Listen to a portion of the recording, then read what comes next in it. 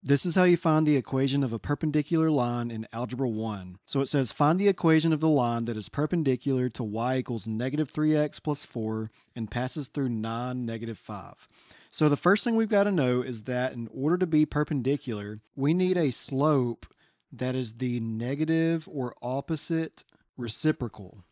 Okay, so currently with the equation they give us, we have a slope of negative 3. And so here's how we find the negative reciprocal of negative 3.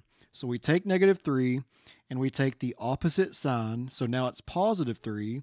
And now we just flip it. So if it's 3 over 1, technically, now it's going to be positive 1 over 3.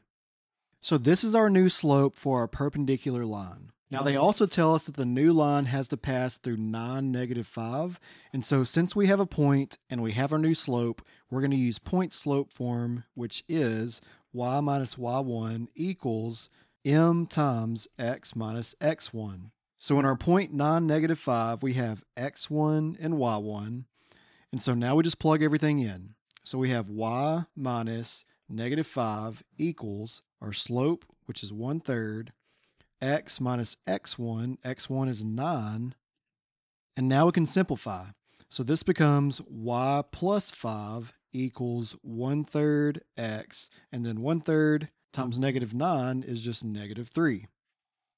So we're going to subtract 5 from both sides to get y is equal to 1/3 x, and then negative 3 minus 5 is negative 8.